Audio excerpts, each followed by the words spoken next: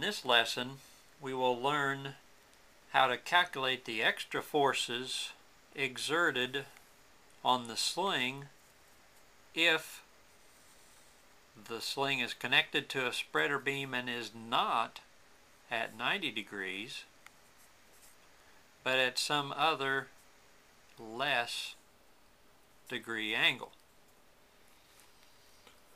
One of the questions that may come to your mind is how far off of 90 degrees can a lifting sling be before these horizontal forces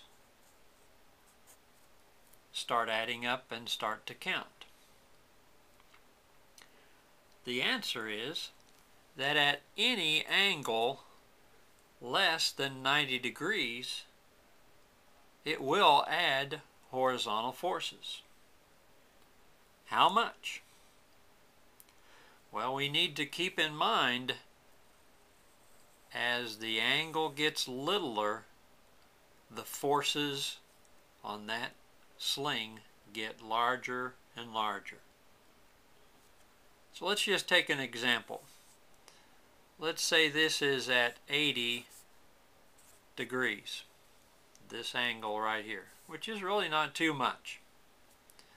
At that angle, the horizontal forces will increase. It will add 1.5%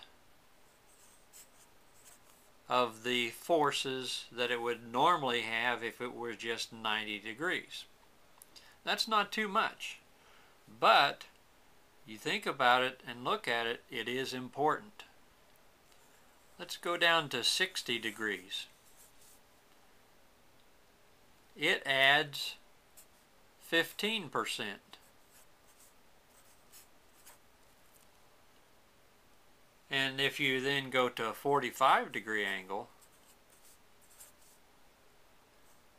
that adds over 41% extra load on this sling as it's lifting the load.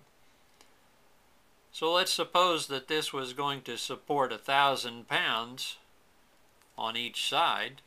So you have a 2,000 pound load. If it were at 90 degrees, it would be 1,000 pounds on each of these slings. If it's at a 60 degree angle, rather than the sling having 1,000 pounds on it, it's going to have 1,150 pounds in that example. If it were at a 45 degree angle, the sling would be feeling like it's lifting 1,410 pounds. So any angle less than 90 is going to add up forces that are horizontal. There's an easy way to know and calculate these forces without knowing the degrees exactly. That comes back to our first lesson, where we would need to know the length of the strap, or the sling length. If you remember, we called that L. And then we needed to know the height above the load that the beam was. So we took L and we divided it by H, and then we multiplied that answer times 1/2 the load weight. So we go times 1/2 the load weight. That would equal the total amount of force in that sling itself. The principle that we just talked about, rather than having the sling at 90 degrees, it may be at an angle. If we know the length of the strap if we know the height above the lifting point to the load, the spreader beam and the load, even though they're far apart, it can be considered just like we had before, where we have one hook point and we have two slings. The forces on that sling, it's the same principle, even if you have a spreader beam where those 2 points are separated from each other.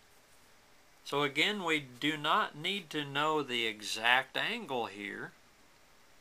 We can just take our measurement of the length divided by the height. The answer of that, you multiply times 1/2 of the weight of the load.